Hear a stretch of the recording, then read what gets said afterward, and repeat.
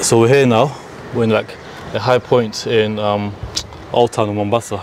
So all this here, first of all, you need to know is Mombasa used to be a small island. It used to be an island. To get here, you just come here by ship back in the days. And all around us, all these white buildings on the coast is all part of Old Town. That side there, it's in Nyali, isn't it? And the Komani, the bridge there to get that connects. That bridge was built recently, isn't it? Yeah, but right here, right now where we are, Kenyageni, Fort Rodan is that way, and then further down is Fort Jesus. And if you see there is where the entrance is. There's where the entrance is. That's where other side of Indian Ocean. So here is where all the trade used to happen. They used to enter from here. This is the reason why they built Fort Jesus on the entrance into Mombasa. So the Old Town was the first establishment or the first settlement. It was surrounded by city walls, typical in Swahili towns. All these areas you see now, they were built later on. The Barawa community, they all live here, this area here. So you'll see, if you walk through these alleyways, you'll just hear people speaking Miini, Barawa. I mean, the Barawa people, they were here back in the days before even 1991. There's 3 groups. They categorized Barawa people here with 3 groups. The first people who came, they were like the Hatimos. They came here a long time ago. They settled there as traders, they integrated. And then another group came in 1991 Civil War. They were fleeing persecution. And then the other group came later on. We came for investment. And I remember my grandfather, may Allah have mercy on him, he used to tell us stories. He used to tell us stories about this place. Like literally right there, where that building is. If you go, the blue one. Yeah, I don't know if you have time to get there, but if you go there, there's a little door, there's passageway. In the morning, the tide is usually low, but now the tide is high. They used to like bring the boats used to come here from Barawa. They'll come inside there. They used to get Italian leathers, shoes, belts, everything. They used to import it from Barawa, bring it into here, and used to like bring it in. They used to do it in the night. Someone used to stand there, wait for a boat to come, and they know the boat is there. They like use a little signal.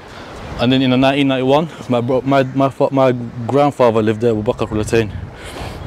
And the story that he used to tell me was during his brother was in Barawa, and they knew there was a war there, civil war, and the city erupted and the city was being invaded and occupied.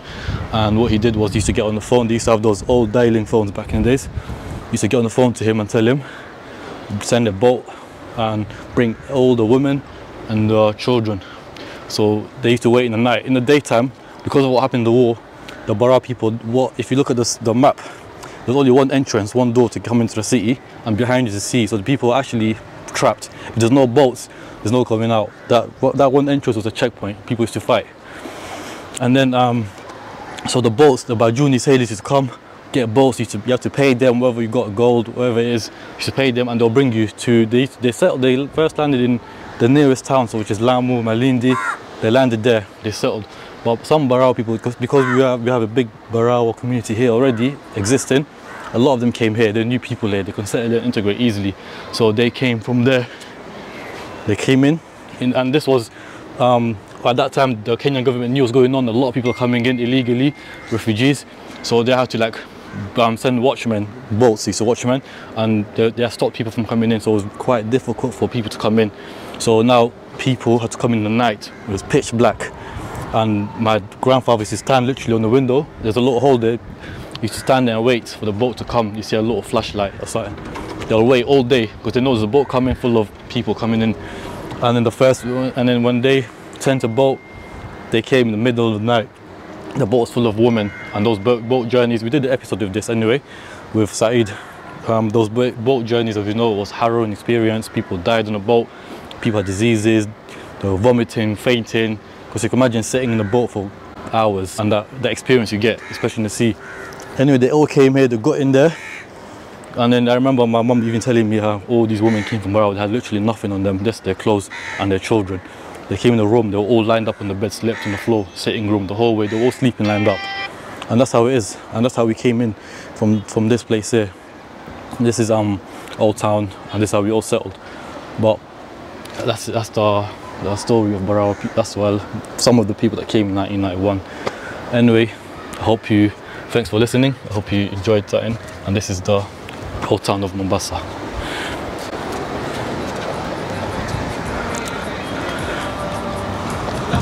Back in the days, this place here used to be the water was clean, isn't it, bro? Yeah. Ships used to go past. All the sewage from this town, Old Town, comes. So the water's dirty now. Before it was really clear, and before you could see all types of fishes. Apparently, my auntie said you can swim. There was dolphins and everything. Yeah. People to swim, fishing. Yeah, but now it changed. Yeah. And that's the condition. All right then, let's go. Barawa people here, because we had families who were here before the coming of refugees from Somalia after the war. And these ones, we can't call them Barawis anymore. No, the Hatimis and all this. These are like brothers because they intermarried with the indigenous people. And the closeness is too close because if you go down, there's a place called Kanyagen. Yeah. Then you know how close these families are. If some of them come, like where we're sitting just outside, this is Ahmadi's house. That one is Ahmadi's house. This is a Barawa, but an indigenous Barawa of Mombasa.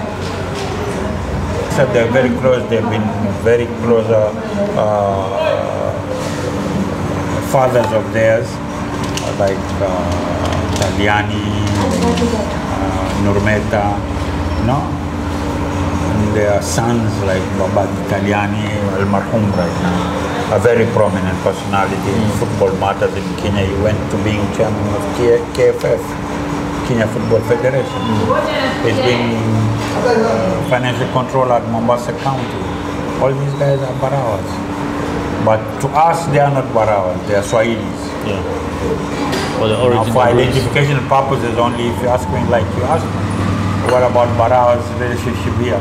Then we have them who've been here before even Kenya became independent.